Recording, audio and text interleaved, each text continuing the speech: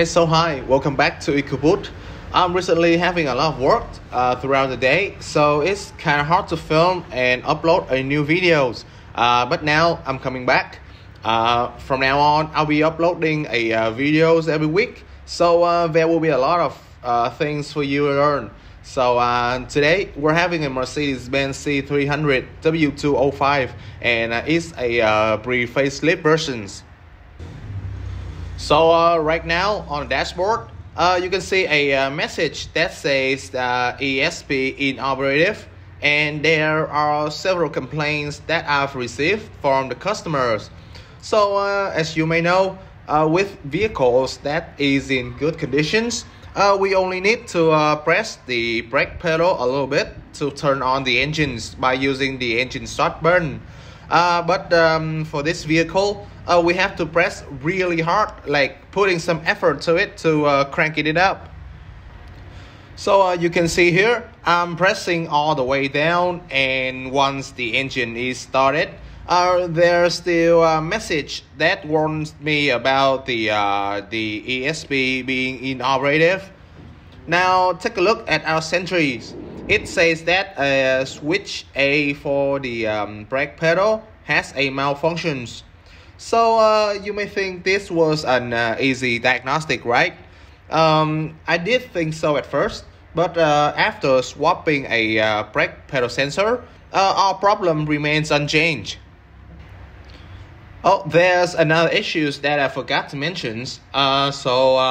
What I've noticed is that when I set up the tire pressure for this car, as you can see here, it says that a run flat indicator is being inoperative. Now with the ESP inoperative message on the dash, we cannot set up the warning for the tire pressure too. So that is pretty much all the problems on this C300 W205. So with vehicle that has the ESP inoperative malfunctions and the fault on the scanner about the brake pedal switch, I began to slowly fixing these problems. So at first, I checked for the wires that comes from the ESP to our switch, and there's no open circuit. Next, I changed another brake pedal sensor, and there's nothing happen as well. The fault code is still on our scanner, and we still have to press the pedal really hard to turn on the engines. Now it all comes down to our ESP control unit, and on my hand here is the ESP unit from the vehicle, and I've replaced another one for it. Later on, I'll show you how to replace as well as the calibrations. With the original box, when I open it up, there's a lot of water inside of it, and I think the reason is that the rainwater flows from the windshield cowl and leads it to our ESP unit. Now there are several symptoms you will likely to experience when this ESP units break down, like the steering wheel. It will be very hard to turn it. What do we have next? The transmissions.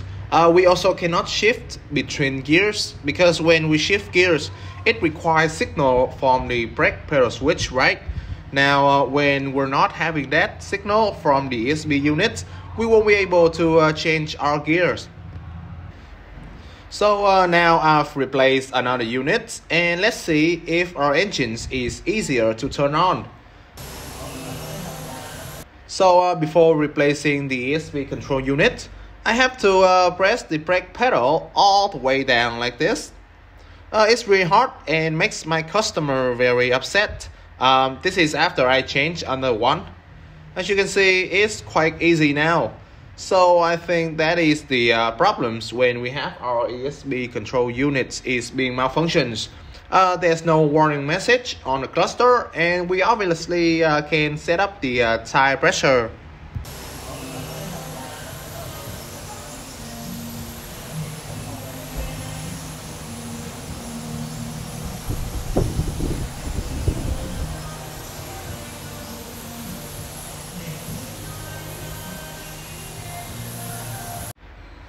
So needed to mention, this is what happens when I change another ESP control unit to different vehicles. We will receive a fault code saying that the VIN stored in the control unit N30/4, which is our ESP, is different from the VIN retrieved from the vehicle. This is because the VIN number that's stored in the ESP control unit is different from the VIN of this vehicle. So with these problems, we will have two solutions. Firstly, we're going to use the special functions in Sentry and rewrite the VIN number into our ESP control unit. And secondly, and I think this is the most common one, we're going to use a software called DTS Monaco, which is used especially for programming and coding sequence. So if we want to do any setting or calibrations, we can use either this software or the Vendiamo. They're the same things. As you can see here, I'm copying the VIN number from this vehicle to the ESP control unit, and the VIN that's stored inside of it is already changed. Now, after rewriting the VIN number, we also can read out the fault codes on this DTS Monaco, and here we have no DTC found. So to sum up, after replacing the ESP control unit, we receive a file code saying that the VIN that's stored inside of it is different from the vehicles, and by using a software to rewrite it, there's no DTC left in the memories. So that brings me to the end of this video. I hope you learned a lot about this ESP control unit and of course the calibrations. If you have any questions, please put it in the comments or email us at support.ecuboot.com. I hope you have a great day, and I'll see you in the next tutorial.